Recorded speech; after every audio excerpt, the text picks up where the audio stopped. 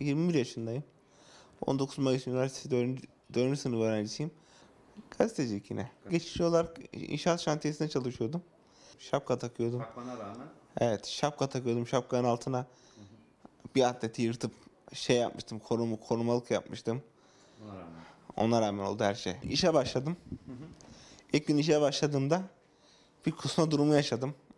4-5 saat çalıştıktan sonra tam bir molasına yakın 12-12.30 gibi kustum ama sonra çalışmaya devam edebildim bir süre.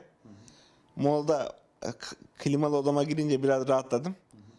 Ondan sonra 4'e kadar sıkıntısız gittim. 4'e orada biraz sendeledim ama yani 5'e kadar mesaimi tamamlayabildim. İkinci günde biraz öyle oldu.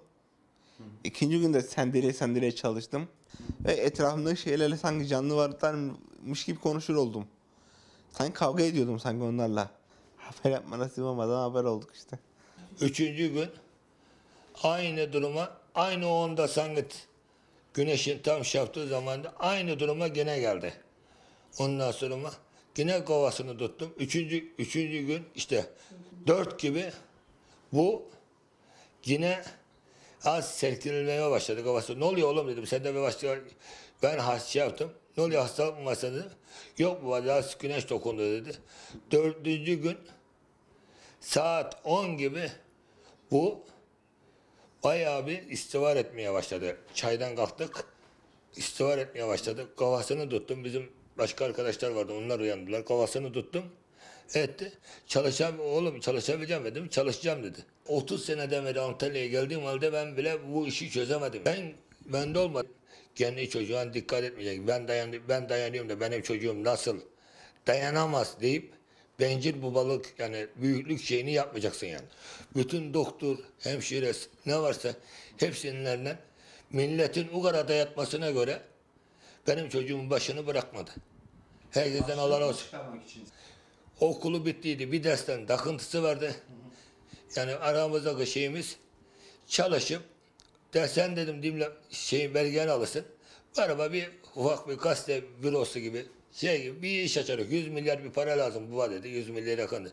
Oğlum 4-5 ay araba çalışırız. Bu parayı ayarlarız dedim yani. Bilinç kaybı ve kasılmalı bir nöbet yaşamış. Biz aynı günün akşamı hastayı transfer aldık dış merkezden. İlk aklımıza gelen hastalıklar epilepsi, zehirlenme, kafa travması, beyin damar tıkanıklığı gibi hastalıklardı. Hasta geldiğinde komadaydı ve nöbet geçiriyordu. Ancak muayene bulguları ve laboratuvar bulgularına bakınca bu biraz önce söylediğimiz hastalıkları tespit edemedik ve sıcak çarpması olduğunu anladık hastanın. Sıcak çarpması gerçekten bir insana uzun süre sıcağa maruz kalmak, vücudun ısı dengesini bozarak dokuların ağır hasarlanmasına neden olabiliyor. Kan akışkanlığını bozuyor. Beyin ödemi dediğimiz duruma neden olabiliyor. Küçük damarlarda tıkanıklık yapabiliyor. Kanamaya yatkınlık yapabiliyor. Bu dışarıdan başlangıçta terleme sorunu, garip konuşmalar, anlamsız konuşmalar olarak kendini gösteriyor. Baş dönmesi, bulantı, kusma ve baş ağrısı olabiliyor hastada. Daha sonra şuur bozukluğu, komaya kadar giden şuur bozukluğu ve nöbetler, epileptik nöbetler ortaya çıkabiliyor.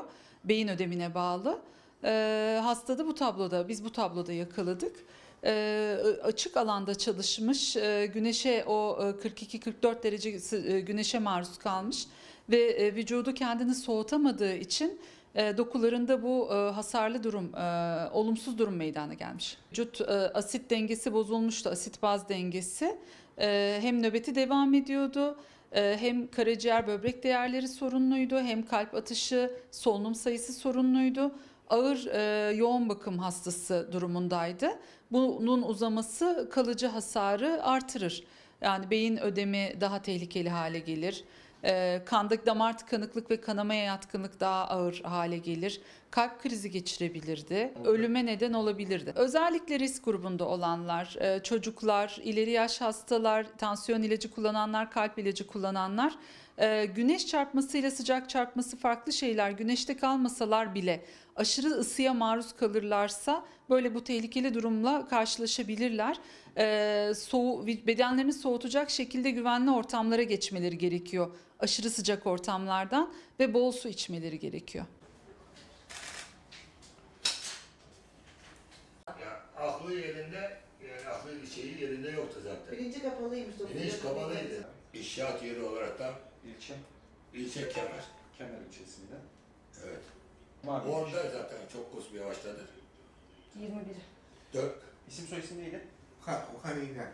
Okan. İğden. Elime geldi bir an. Şimdi. Tamam. Sizin yaş kaç tane abi? Ben 50. 50 işte. Kemer'de yaşıyorsunuz. Yok, kulübe cevap verebilirim ya. Benim orada evladım, benim canım ciğerim yanmış. Neyse ki bak çok şükür sağlığına kavuşmuş. Çok şükür bu kadar düzeldi. Şimdi beyin çok Tam kendini ifade edemiyor. olsun. Kesikli kesikli. Kaç Okan? 21. Nerede okuyordun? 19 Mayıs'ta. Bakayım.